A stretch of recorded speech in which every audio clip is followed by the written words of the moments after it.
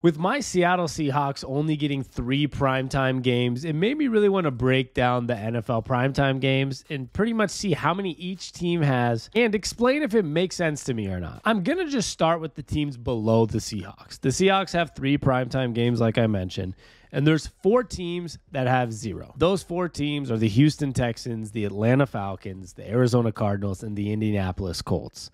Now, those all make sense. While all those teams were drafting early in the draft for a reason, they still don't seem like a team that's going to take a huge step to be a prime time type of team. While the Texans got a quarterback in C.J. Stroud and the Colts got Anthony Richardson, these guys aren't the Trevor Lawrence type of draft picks where you might want to give them at least one primetime game to start the year just in case because you think it's going to be something super special. They're probably a year away from having primetime games.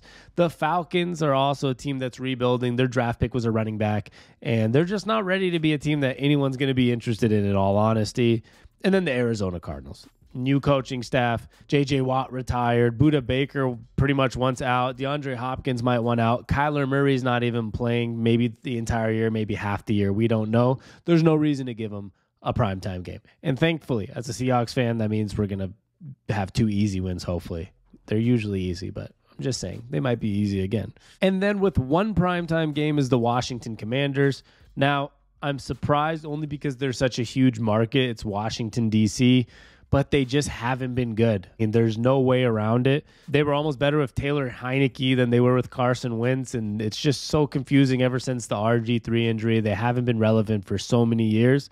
I think they got 1 primetime game because they are Washington, D.C., new ownership coming now, and it's just a big city. Otherwise, there's no reason for them to even have a primetime game, so they got 1. I don't even know who it's against, but it's probably one against the Cowboys or the Eagles, some big name. I'm guessing that's what it is. And then all the other teams below the Seahawks with 2 primetime games make sense. The Los Angeles Rams, we don't even know if Matt Stafford's healthy, but it's Los Angeles, so they gave him 2. The Carolina Panthers have 2. Another team that they have Bryce Young, the number 1 pick. That's probably why they got those 2 picks. Otherwise, they'd have 0. The Tennessee Titans, they have Derrick Henry. They have a young quarterback now in Will Levis, so we'll see what happens there. The Cleveland Browns, also kind of just an organization that gets games. And the Tampa Bay Buccaneers with 2. I'm actually surprised. I thought they might have less, but at least Baker Mayfield is a quarterback, which causes some interest. But after losing Tom Brady, you're going to go from that 5 or 6 primetime game schedule to the 2 primetime games. And it might get even worse next year. If Baker Mayfield doesn't work out and he's not a very good quarterback for them, it might turn into 0 primetime games the next following year because they might be drafting in the top 5. And now we get to the part where the Seahawks are at. 3 primetime games for the year. I'm going to start by talking about, before I get to the teams that have more, 4 games, 5 games, 6 games, Seahawks are literally in the middle of the pack, but even below the middle of the pack. I'm going to talk about the teams that also have 3 primetime games and why I'm surprised we're in this bunch. Now, this is no offense to the New Orleans Saints, the Jacksonville Jaguars, or the Miami Dolphins, but those are the teams that we're stacked with. The Saints are not a very exciting team. Yes, they got Derek Carr, and yes, they have an Alvin Kamara on their team, and there's some interesting pieces, but they're not that interesting of a team in general. You would think the Seahawks get more primetime games than them. The Jacksonville Jaguars, obviously, they had an awesome comeback in the playoffs. They have Trevor Lawrence.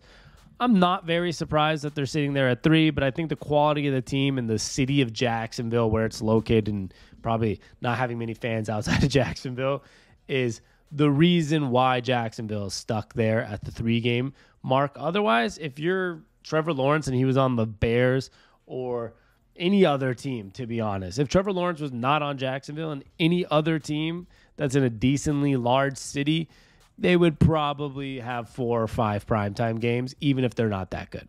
And then the other one I'm shocked about is the Miami Dolphins. They're sitting in there at 3 with the Seahawks. They have Tua, Tyreek Hill. They have Jalen Waddle. They have a lot of exciting pieces, and it's the city of Miami, and they're getting better every single year. Maybe due to all the concussion things with Tua last year, maybe their just fan interest became less. People didn't maybe like that they threw him back out on the field.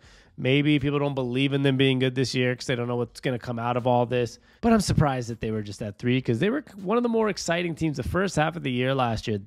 with exciting Mike McDaniel, who was probably like the fan favorite coach of the year last year, and Tyreek Hill, you would think this team probably got some more shine. And now to our Seattle Seahawks.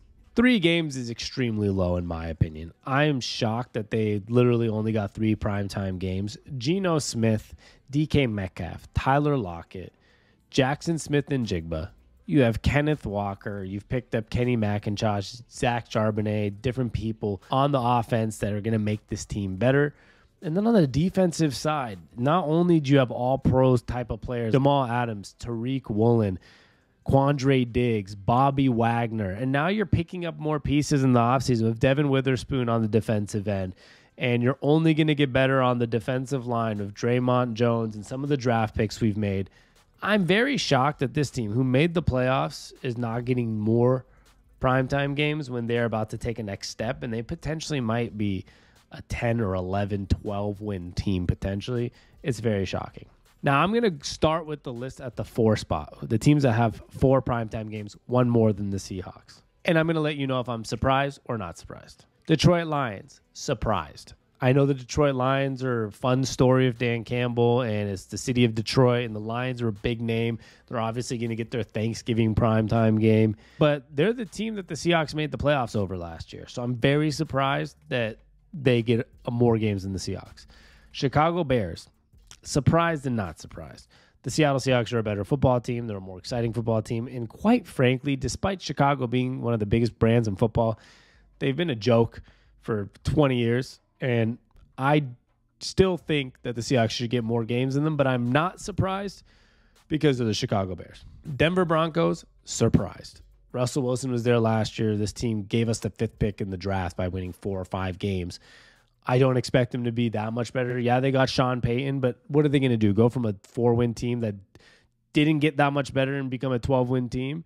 That one is the most shocking one to me so far, is the Denver Broncos having more games than the Seahawks. The Ravens and the Bengals, not shocking. Joe Burrow, Lamar Jackson, division rivals. That's definitely one of the primetime games, is them against each other. 2 young stars, Lamar Jackson and Joe Burrow, that the NFL is pushing and making sure that they are in your face, that they are one of your people. So I am not surprised about that at all. New England Patriots, slightly surprised. Huge brand name for the NFL, but are they going to be good? Are they going to get any better? Are they going to be a team that people care about? I don't know. Mac Jones is not very good. There's a lot of teams. There are a lot of people that just aren't good on that team that I don't think they're going to be anything special. So it's shocking to me that they end up sitting there at the 4 spot. And then you have at the 4 spot also the Pittsburgh Steelers. Not very surprised. And I'll tell you why. I'm not surprised because it's Pittsburgh, Mike Tomlin. They haven't had a losing season in, 15 years. Kenny Pickett looked pretty good last year. They're probably only going to get better. So that one I'm not surprised about. Now to the 5 games, 5 primetime games. New York Jets, Aaron Rodgers. Not surprised. Now, is it shocking that just Aaron Rodgers gets you 2 more than the Seahawks? Now, the Jets were probably a 2 primetime game. Now they're a 5. But that's what Aaron Rodgers does. New York Giants, I thought they'd be less. I know it's New York also, but I thought they'd be more where the Seahawks are at. If the Seahawks were at 3 primetime game team, I think the Giants kind of fit in that spot also, but it is New York. Green Bay Packers, kind of a similar situation. Big name, but now it's Jordan Love instead of Aaron Rodgers. We don't even know if they're going to be good. 5 primetime games, a lot of primetime games for a team where we're not sure if they're going to be extremely competitive or not. So I'm surprised that they got 2 more primetime games than the Seahawks, but it's the Green Bay brand, I guess. Green Bay it is. And before I get to the other 2 teams, there's 4 teams left with 5 primetime games. There's 2 of them that are obvious why they did it. 5 primetime games for the Philadelphia Eagles. If the Eagles were even bad, they might get more primetime games than the Seahawks because it's Philadelphia and it's the Eagles, one of the biggest brands in football. Not surprised. I'm surprised that they're actually not on the top of the list with 6 primetime games with the other teams up there because they're a team that just went to the Super Bowl and they're Philadelphia. And you also have the San Francisco 49ers at 5 games.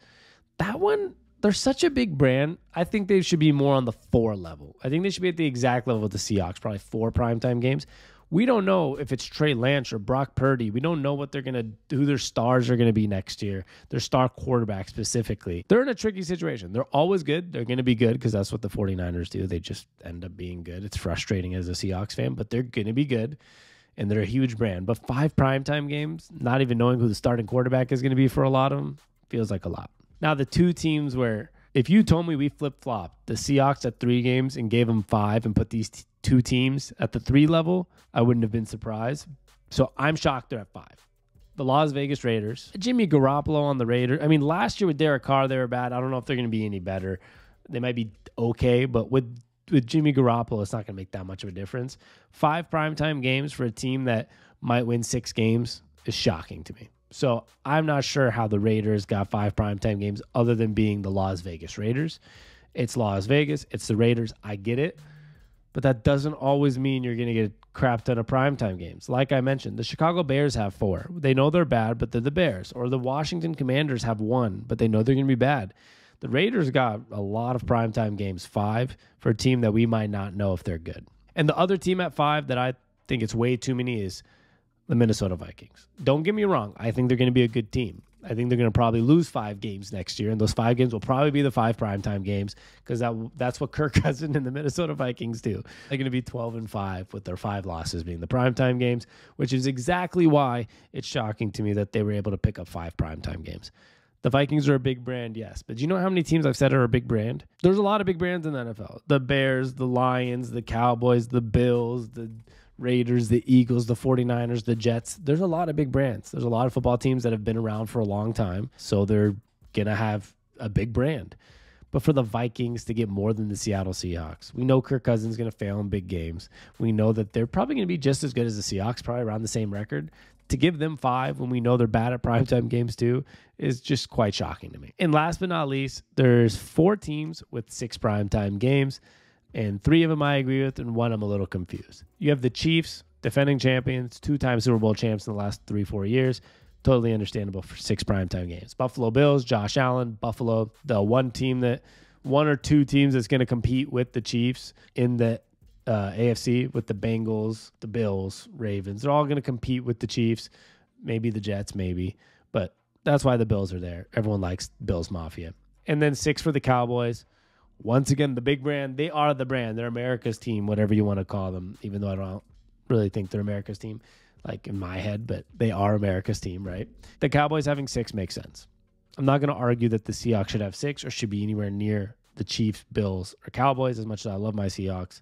They just don't fit in that spot. But this one's a doozy for me. I know they have Justin Herbert. I know they're in Los Angeles, but the Chargers, the team that doesn't really have any fans, the team that is sharing a stadium and people tend to put them as the second tier. They are like the Clippers to the Los Angeles Lakers. They are the Clippers to the Rams in LA. And they have Justin Herbert. But I definitely thought the Los Angeles Chargers, even with Justin Herbert, would probably be at the same range as a team like the Seahawks. I think the Seahawks should be at that 4 or 5 level over the 3. But, you know, I would assume the NFL gets... I'm not a ratings... I don't check the ratings every single week, but watching Joe Burrow or Lamar Jackson on the Ravens and Bengals, despite the cities, I would think it's just as good viewership as a LA team because it's Justin Herbert, who's a little more quiet personality. I'm just shocked that you have guys like Aaron Rodgers in New York that got less games than the Chargers, or the Eagles and Jalen Hurts that got less games than the Chargers. Not many people care about the Chargers. They don't have any fans. It's weird. It's an interesting situation. It is what it is, though. The Seahawks at 3 primetime games feels low, but I'm excited to shock the world again. We're always a little bit of underdogs, and that's the way I like it. So, go Hawks.